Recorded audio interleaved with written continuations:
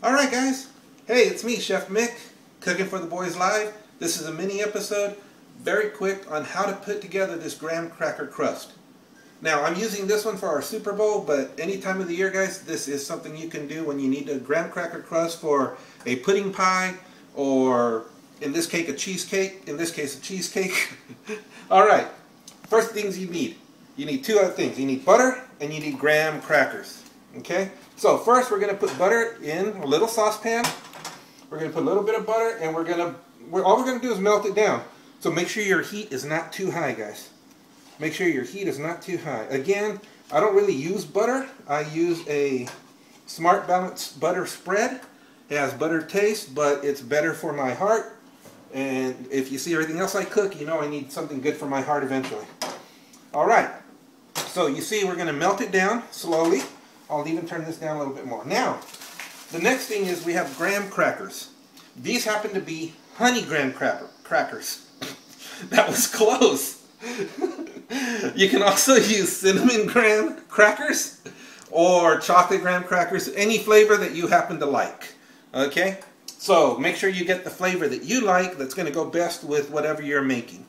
Alright, now we're going to take these, just take a few of them. I'm not making a big one today. You know what? I'm just going to take 1, 2, 3, 4, 5. Okay? I'm going to break them up, but this happens to be my food processor. I'm not going to just stick them in like this. I'm going to actually break them up a little bit for my food processor. And then let the food processor do the rest of the work. So, watch out for the noise.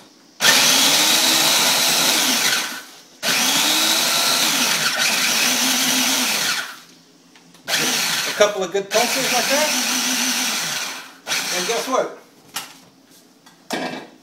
And then voila, or however you like to say it. Look at that, beautiful, beautiful graham cracker crumbs. And then look at the butter melted. We're taking off the heat. We pour it into the crumbs. And you're going to say, wow, that may not be enough butter, and you may just be right. So let me heat up a little bit more butter. I'd rather do that. And let me heat that up. Yes, somebody was calling me. I'm very popular. Yay me. And then we do this. While I melt some more butter, I'm just going to mix these together. Frankly, this thing isn't going to help, so mix them together with your hands. And that is all there is to it. Okay? I am going to need, as you can see, I will be needing some more liquid, some more butter in this case. That should be good for me. And this other butter will melt in here as I'm working with it. So, that should work. Alright guys. And then, you can, if you want, you can cook it a little longer. Like if you want to pre-bake it, but you don't have to. There's nothing here that's raw. There's nothing here that needs to be cooked through before any of your other ingredients.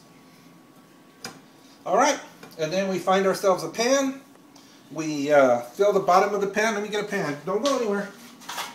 Look, this is my cute little pan for the day. We fill the bottom of the pan, and we push it down together so it stays together. And, ladies and gentlemen, you have a graham cracker crust for your pies. Alright, I'm Chef Mick, cooking for the boys live. And peace and love, guys.